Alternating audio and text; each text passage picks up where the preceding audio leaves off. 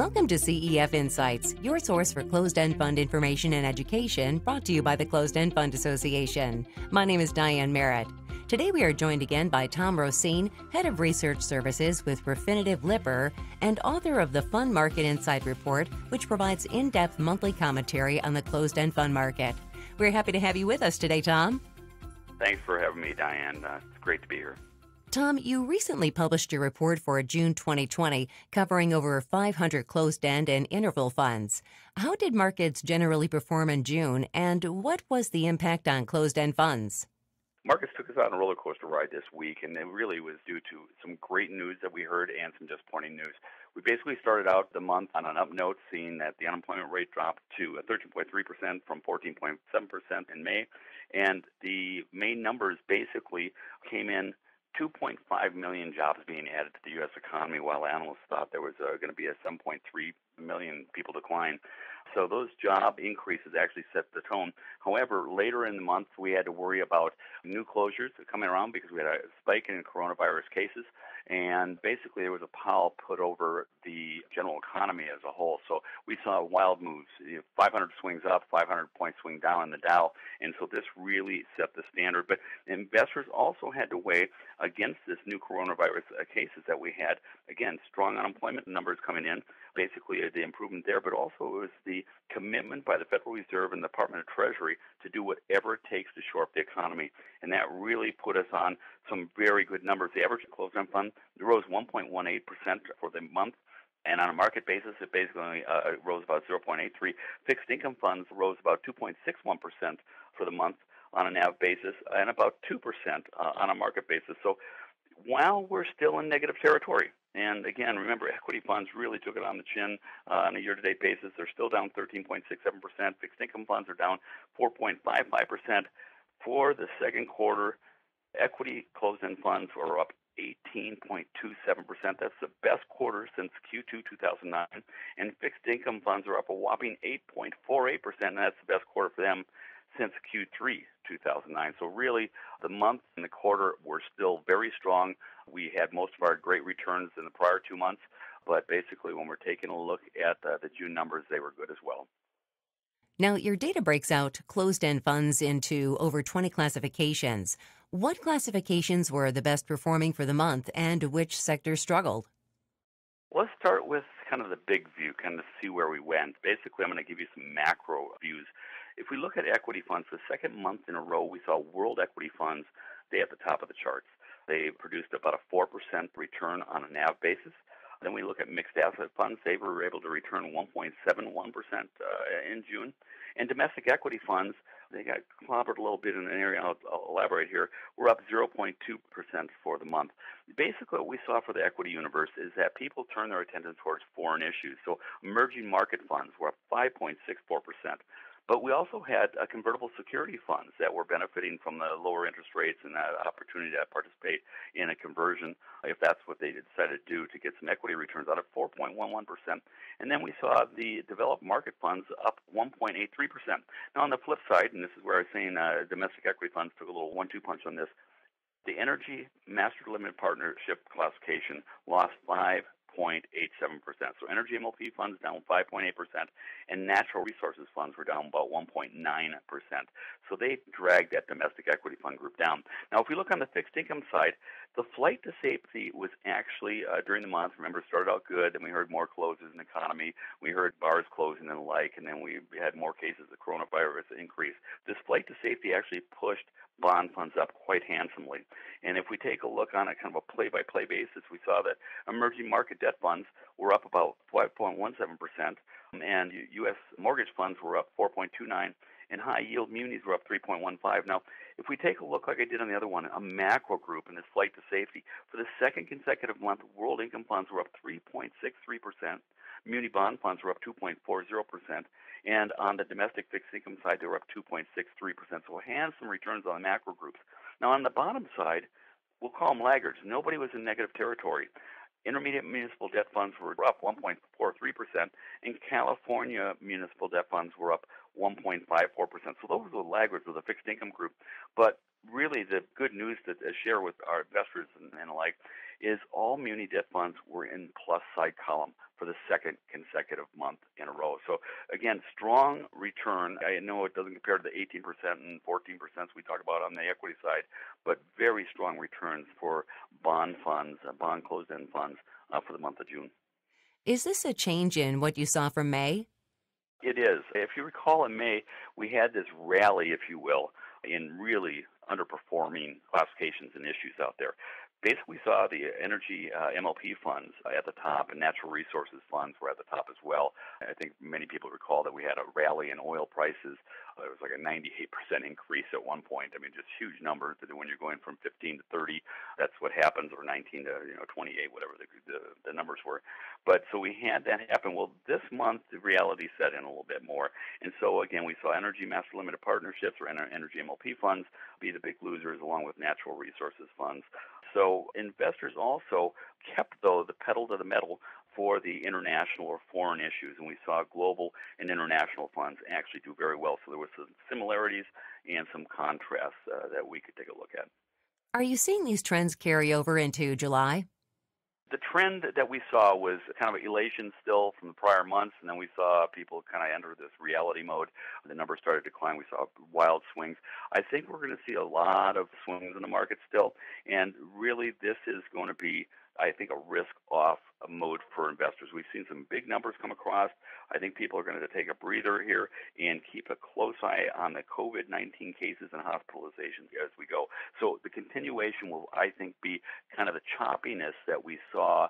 Yesterday we saw some big losses in the market, and I think what we're going to see is kind of this back and forth as investors evaluate, first of all, the Treasury and the Fed, their mantra of doing anything they can to keep the economy going, versus this rise in the coronavirus cases that are out there. Closed-end funds can trade at a premium or discount to net asset value. What were the trends in premium discount behavior? In general, we saw that the all closed-end funds, we put them together, we don't care about fixed income or equity styles. We saw that all the median discount actually widened about 30 basis points. What I mean by widened, it got deeper, worsened, ending up at about 9.41% at the end of June, so on June 30th. Equity funds also saw a widening of their discounts, 15 basis points, about 11.92. And fixed income funds actually witnessed the largest widening, 34 basis points to 8.5% discount. Now, those numbers, again, we saw some wild swings. We look at them on a daily basis, but those were the closing median discounts that were applied for the NAV and the market price. How do premiums and discounts compare to their historical averages? The median discount of 9.41%, kind of quoted that for the overall group again, so I'm going to give you overall numbers. They were higher than our 12-month rolling median discount average, and this is hard. We like to look at the midpoints. We look at the median discount, and what I did is I took a 12-month rolling average, and that came out to be 7.33%, so it's still much higher on an average, so we're seeing an increase in discounts as we roll on in the months from a year ago.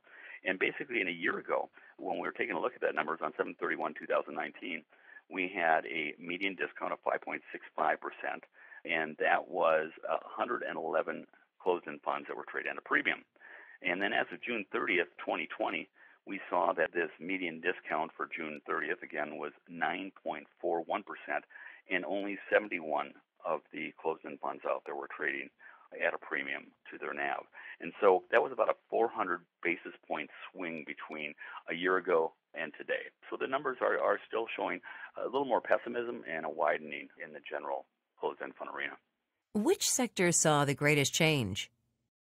Municipal bond funds saw the largest widening of discounts, only 74 basis points to 8.88%. But world income funds, remember I told you that investors really were turning on their focus back towards emerging markets, emerging market debt, developed market closed-end funds and the like. So basically world income funds in this case saw the largest narrowing or improvement in their discounts, 248 basis points to 5.92%. Tom, areas of the market and economy have improved, but there are still some economic uncertainties raising concerns for investors. Are there sectors where investors may find particular opportunities given where those funds are trading relative to their historical averages? There are, and I like to put this with a caveat. We have seen, again, a spectacular run up for the quarter, even though the numbers for June were a little bit lower, and I'm going to call them normal. I love it when I have 1.8% return for the month. So I'm afraid a lot of people are looking at the fear of missing out. I think has been the quote that everybody has been saying that might have been driving this rally. But that said, if we take a look at the numbers, basically on a year-to-date basis, we're taking a look at the average equity fund is down 13.67%. Fixed income funds are down 4.55%. And if we do believe that the Fed will do whatever it takes to keep the economy rolling, that reopenings will start to happen, and in fact, we're seeing an increase in production and utilization and the like, I think there are some opportunities. The two biggest funds that are down, the closed-end fund classifications that are down right now are Energy Master Limited Partnerships, so Energy MLP funds are down 58.54%. I'm a little hesitant on that group just because there's some rule changes going on and how they're structured as limited partnerships. There's some questions there. But natural resources funds are down 35.99%. There might be some opportunity there. Keep an eye on oil and gas. And utility funds are down 16.33%, and emerging market funds are down 12.87% for the year-to-date period. So I'm giving you these negative numbers to say we do have some reason to think that it's going to come back. How fast it'll be, are we in a V shape or are we in a U shape or W shape to, recovery in the economy? We don't know. But one area we have been looking at with interest is sector equity funds are only down 3.36%.